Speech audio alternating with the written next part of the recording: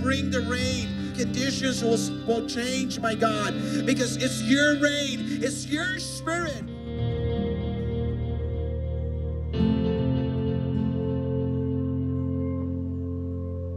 We pray for rain and we hope for rain because the reality is nothing grows without rain. So that a sprinkle of rain falls on the soil, and from that soil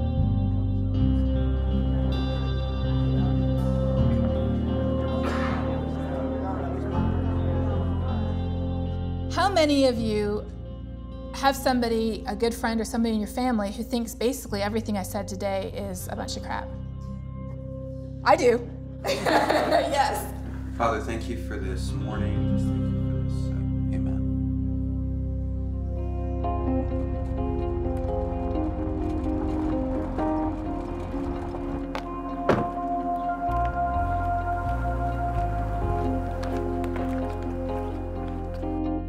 We first met on a mission trip, did a seminar in Spanish, and so we've been through mission. I just want to know what you've seen, what you've experienced, and what you attribute it to. We have had an unprecedented back-to-back amount of droughts. Now, as unusual as the drought has been in the last 3 years, just prior to that, we had a segment of time that was unusually wet. Honestly, in my opinion, it's just a cycle. It's the way that it is.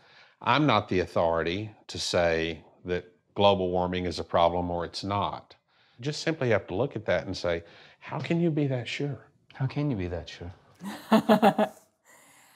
I mean, before we jump on some bandwagon and say it's humans that are causing change and change is what's causing something like the drought, we have to say, are humans causing climate change? We've had climate changes in the past because of natural causes. We've had natural cycles, we've had volcanic eruptions, we've had changes in energy from the sun. But right now, if our temperature were being controlled by natural factors, we'd actually be getting cooler. In fact, we'd be heading into the next ice age. But then the next question is, well, did climate change cause the drought? And that's the question everybody always asks. Mm-hmm. And my answer to that is no. Because if you look at the weather in West Texas, it is extremely variable, just like Kurtis said. What we have also seen, though, is that our heavy rainfall events have started to get more frequent with longer dry periods in between. And we also see that when we get like a normal drought, but it's a lot hotter because of the increases in temperature, then the soil moisture dries out quicker. And so the normal drought can actually be stronger because it's warmer. So if I'm understanding you right, then basically it's like a pendulum that's been swinging a little bit, but now we're seeing the pendulum swing more. It's not about global warming as much as it is about more extreme extremes. Exactly. Climate change is driving more extreme extremes. I don't doubt any of the information that they've collected. I know this girl pretty good. She does her homework. She does. But I don't know everybody else out there. Mm-hmm. And I don't automatically accept what they tell me as fact. Where do you interface with the climate argument? Who do you hear it from, and how is it presented to you? The media on news stories and whatnot. And so it's being filtered through a filter which you may not trust. That's exactly what my concerns are. I don't think the climate change argument is benefited by its chief representative being Al Gore. Your radar goes up that this is politically driven with an agenda behind it. So consequently, the baby gets thrown out with the bathwater, and anything that potentially could have been good for people like myself, the defense mechanism goes up, and you start watching your hip pocket, and you get scared. But I have concern when I hear that, speaking to someone smart, follow an argument, listen to facts, and says, oh, wait a minute, I don't like the speaker. I've got to throw the whole thing out. Like you said, the whole thing takes a bath now, and now I'm going, what do you really have? Well, trust is truly compromised at that point. In the scientific world, there's enough debate on the other side that it does make a layperson like myself go, well, now Team A is saying this and Team B is saying this, but in the meantime... Well, here's the thing that I would just say, though. There's been a concerted effort to make people believe that there's a huge debate in the science. And that it's 50-50. Exactly.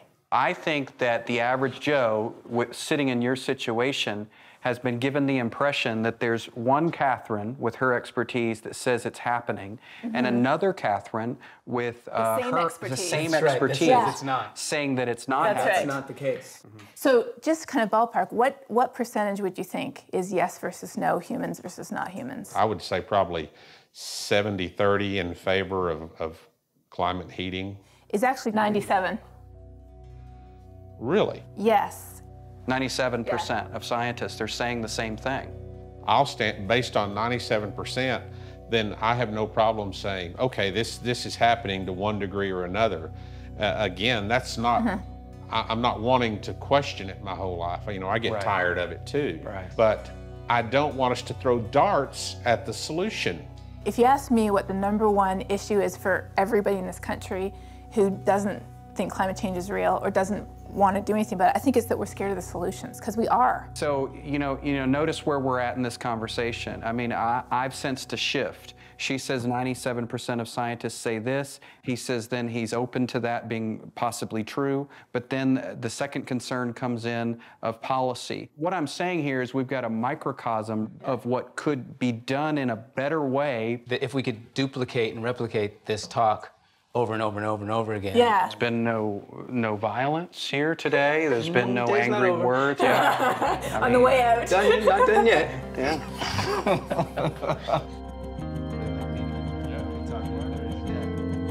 Like just almost everything flashed out.